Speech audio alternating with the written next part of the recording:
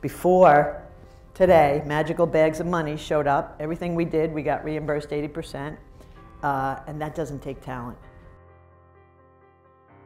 But what happens when we replace emotion with evidence and data? We find very expensive practice variations. In all industries, the overtime rate is 4%. Unfortunately, in healthcare, it's almost 11. And first, I don't even ask this question anymore because I'm so disappointed anytime I ask it. People don't even know their overtime rate, and that's what's frightening.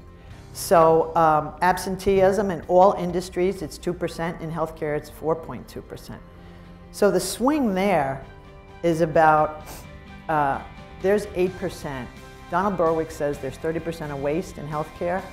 I agree. Right here, we have 8% waste.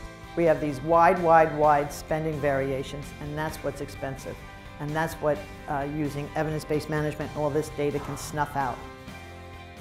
I only use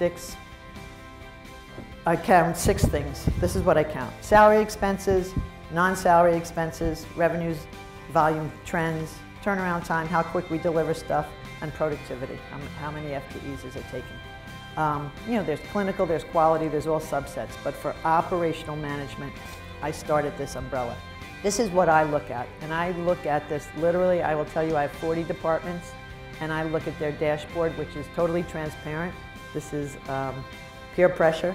Everybody gets to see everybody else's as well. They used to call this the pizzeria. Every month, I would put their productivity up in the staff lounge. You know, the union went crazy.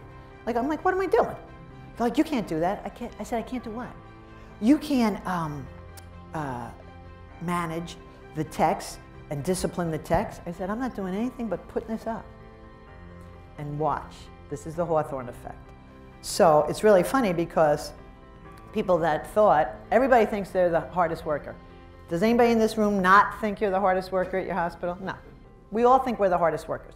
But when you see the data of your productivity, you kind of go, wow. So, you know, a couple of the people over here, I had to show them the detail to prove, yeah, is this what you did last month? Did you do any more? You know, the data's not wrong, so then everybody had to agree that the data was credible. So I would put this up every month, and after a couple months where they opposed it, they couldn't wait, you know, oh, let's see the pizza, let's see the pizza.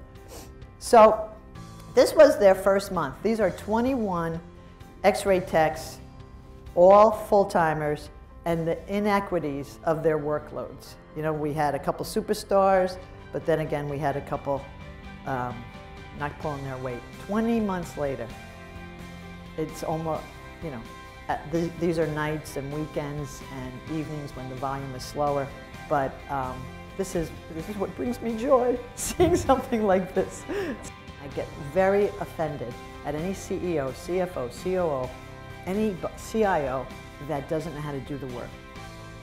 It just pisses me off when we have a whole layer of people, the most expensive people, that have, like if you're a vice president, take a department to run as well.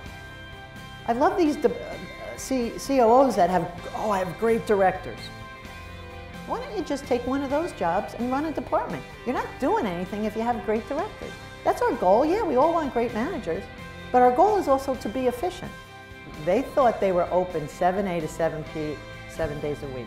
So anytime I go, you got to be a secret shopper. You know, I'll call for my cell phone. Can I get a mammogram at 7 o'clock in the morning before I go to work? Oh no, our first appointment's 9. Okay, well then I'll come after work. I'll have a 6 o'clock appointment. No, last appointment's 3. Okay, I don't want to take a day off of work. Let me come Saturday. Closed Saturday and Sunday. So they were really open, 9 to 3. Here's the CEO, COO, all those knuckleheads thinking they're open 7A, 7P, 7 days a week.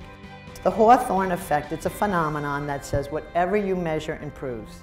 If you're not doing a good job, get the hell out. If you're doing a good job, that's you're supposed to. I think watching everybody, it really separates high performers from low performers. You'll see high performers love to be watched. You know, they'll put that badge on right away. I think we should track everything. This is it, guys. We have a big, fat, stupid mess that we have to fix.